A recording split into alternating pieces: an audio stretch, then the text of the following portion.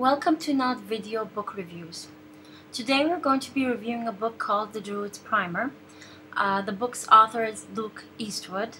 It was published by Moon Books and it's copyrighted to 2012, so it's a recent book. Let me read you what the back of the book says. The Druid Primer is a comprehensive guide to genuine Druidic knowledge and practice based on ancient texts and surviving Celtic lore and customs.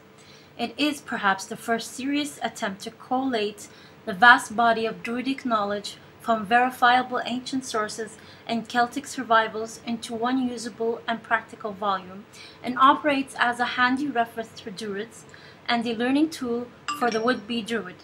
The Druid's Primer, inspired by the medieval Irish scholar's primer, is the culmination of 15 years' research and practical exploration of what it means to be a Druid in the modern context. This is the book. It has a foreword by Philip Cargom. It's been a while since I've read a new Druidry book, so and I tend to stay away from them, just to be clear. But a lot of my friends went gaga over this book, so out of their recommendations I decided to go ahead and read it. And I'm glad I did. This is certainly an interesting book to read. It's a very informative work. It talks about a lot of aspects of Druidry, from cosmology to gods and goddesses to divination, Ogham. I've seen a lot of reviews of this book, as well as blurbs, saying that it's a distinctly Irish in flavor, and that's not exactly true. It does have a lot of Irish material, I'll give you that, but it also has some Welsh material in it.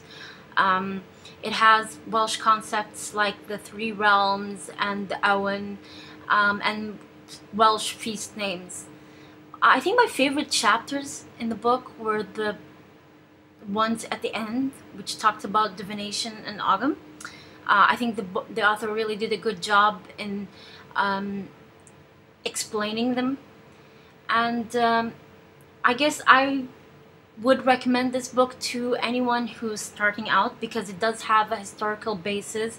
It does talk about sources, it does talk about mythology, and it does a very good job of giving you a stepping stone to go look for more sources to develop your own path and style.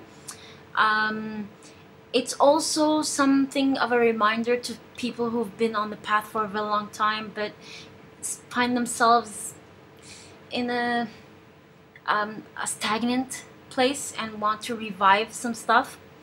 My friend Lauren has a review of this book up on her blog, which I highly recommend you read, so I'm going to put the link to that in the notes for this episode. I hope you enjoyed this review, and I hope to see you next time for another book review.